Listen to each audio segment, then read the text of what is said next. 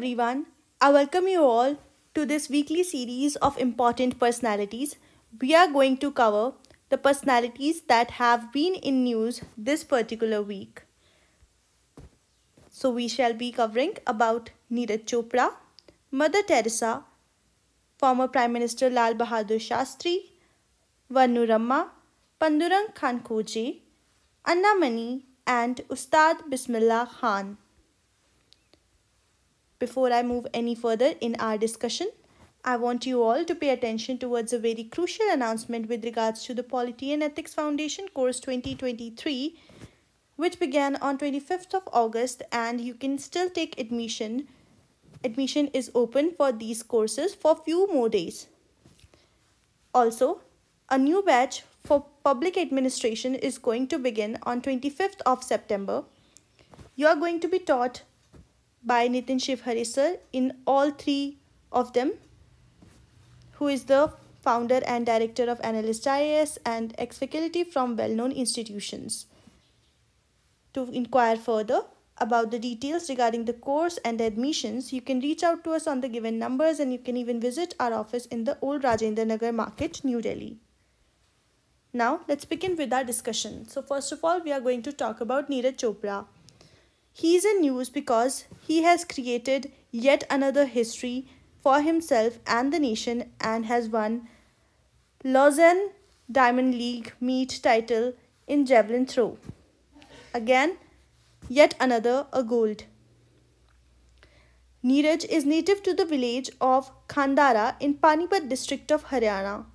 Neeraj has been serving in the Indian Army since 2016 and is currently serving as a Subedar in the Rajputana Rifles. He was awarded the Arjun Award in 2018. He has also won India's 10th Olympic gold medal this year. It is worth mentioning that 8 gold medals were won by men's hockey team before that, and 1 gold medal was won by shooter Abhinav Bindra. It was India's first individual gold medal, and now Neeraj Chopra has got a gold medal thereafter. He although has got a gold medal in other events as well, like in 2018 Jakarta Asian Games, 2018 Gold Coast Commonwealth Games, 2017 Bhubaneswar Asian Championships, 2016 Guwahati Shillong South Asian Games. Now, next up in our discussion is Mother Teresa. She's in news because it was her birth anniversary this week. Mother Teresa has left her home at the age of 18 and moved to Ireland and then to India, where she lived for most of her life. Mother Teresa devoted most of her life working for poor and downtrodden people. She served as a teacher at the Loreto Convent School, Eastern Calcutta, for nearly 20 years and was appointed as its headmistress in 1944.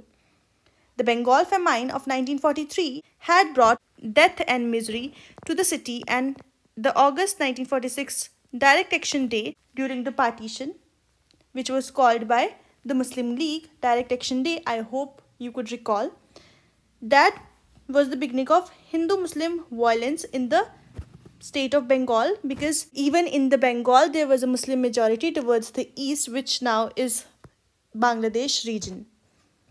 So Mother Teresa experienced the call within the call during that time on September 10, 1946, when she was travelling to Loreto Convent in Darjeeling by train from Calcutta for her annual retreat over there. It made Mother Teresa realize that she was to leave convent and help the poor while living amongst them.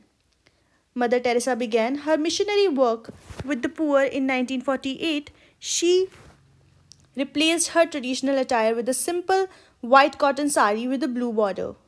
Mother Teresa then applied for Indian citizenship and spent several months in Patna to attain basic medical training at the Holy Family Hospital, and then took off into the slums. Mother Teresa founded the Missionaries of Charity in 1950 to help the poorest.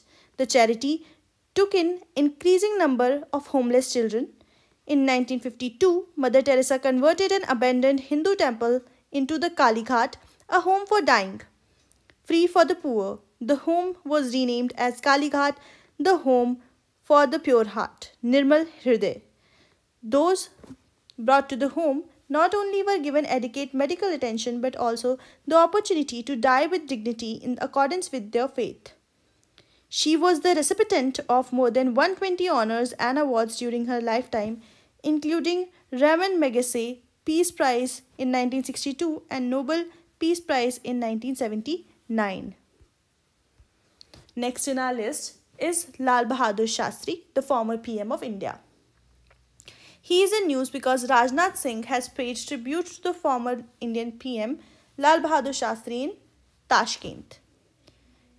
Lal Bahadur Shastri was born on 2nd of October 1904, Mughal Sarai, a small railway town 7 miles from Varanasi in Uttar Pradesh. He participated in the freedom movement since 1930. He joined the Kashi Vidyapeeth in Varanasi, one of the many national institutions set up in defiance of the British rule. Shastri was the bachelor's degree awarded to him by the Vidyapeeth but has stuck in the minds of people as part of his name. So it was not Lal Bahadur Shastri, his name. Shastri is not his surname. His name is actually Lal Bahadur. And Shastri is a title that comes along with his bachelor's degree.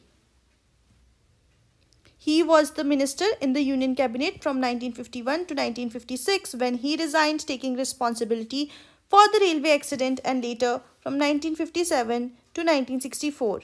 He was India's second Prime Minister after Jawaharlal Nehru, serving from 1964 to 1966. During Shastri's brief prime ministership, the country faced two major challenges.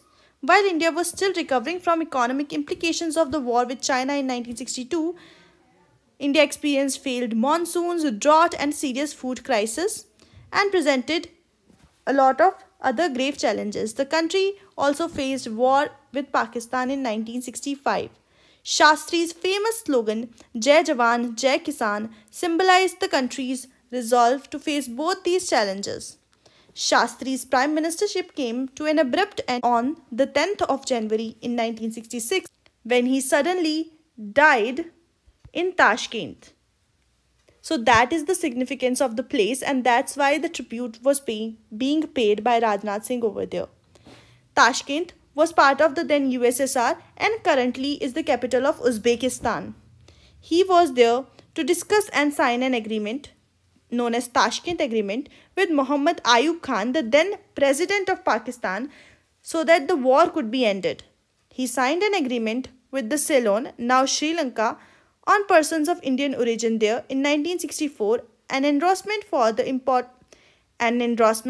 importance of neighborhood.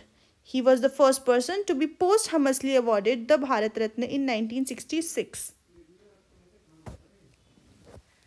Now, the next person or personality we are going to discuss is Vannuramma. She is in news because she was the lone women chieftain of Rayalaseema and she remains forgotten by the history. So recently she is being recognized. A book was written on her story last year and this week it had its 1 year anniversary of the launch of the book, and that's why we are going to know about her story. Between 1781 and 1796, Vannuramma controlled the 5 Durgams, that is sub-chiefdoms, with Sakaralapadu serving as her administrative center. She was reportedly born in Pathumadugu, Rekulakunta, which is currently in the Kadapa district, and she wed Virneni Chinna Narasimha Naidu in 1764. The family often made prayers at Kalyanadurgam's Vannuru Swami temple in the Anantapur area. As a result of this word Vannuru, she began to be called as Vannuramma, since it was thought that she was a gift from the gods when she was born. The Malti kings and Kadapa Nawabs shivered at the mention of the name Vannuramma. Vannuramma's family was attacked by other polygars and forced to flee towards Thippireddipalle, where they took refuge in Chagalamari Fort, where they remained for 8 years before her husband passed away in 1780. When the Mysore Sultan, Hyder Ali's disciple Miru Sahib, and the Matli king Ayappa Raju engaged in battle, invaded Sakeralapadu Durgam, and stole the possessions of residents, Vannuramma handled the sword. She assembled her troops, waged war, and annexed the region back into her control in 1781. Even the Golconda Nawabs, through their Kadapa henchman Khadarwali Khan, strove in vain to subjugate her. At that point, they came up with a scheme to seduce her adoptive son and had her detained on false grounds.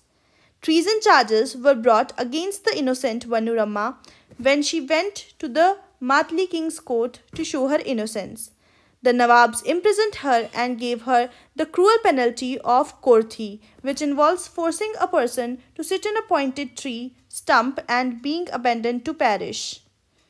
Vannuramma died in full public view in the year 1718 of Salivahana Saka, which translates to August 16, 1796, that is 226 years back. So this was the story of the lone forgotten chieftain of Rayalaseema region, Vannuramma. Now let's talk about Pandurang Khankhoje. He is in news as Lok Sabha Speaker Om Birla will be travelling to the Mexico to unveil statue of Pandurang Khankhoje over there.